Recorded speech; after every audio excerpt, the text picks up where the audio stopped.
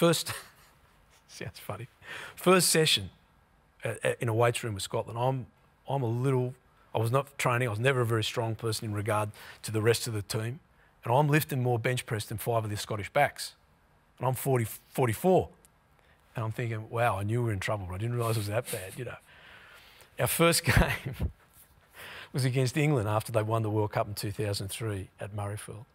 In the meeting before the game, we've got a set of chairs out with white jerseys on them, setting up the England line out, trying to still convince the Scottish guys on who they had to take in defence off the line out.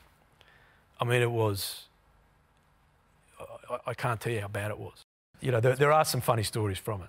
I was at them to build a gym. They had no gyms. So after about 45 committee meetings, they decided they'd buy the gym. They set the gym up.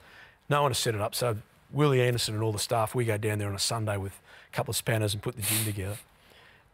We put the gym together and we're looking around and go, well, we got the gym, we got the bars. Where are the weights? Monday says, no weights. We couldn't afford the weights. We'll buy them for you next year. No one believes this stuff. And I said, you kidding me? Like, what's a gym without weights? Do press-ups on the floor. It was just amateur hour. You know, there was one game we came down at half-time, we got locked out of the change room. And the security guard had been told not to let anyone in. So we're the coaching staff, we're outside banging on the door. The security guard just, no chance, brother.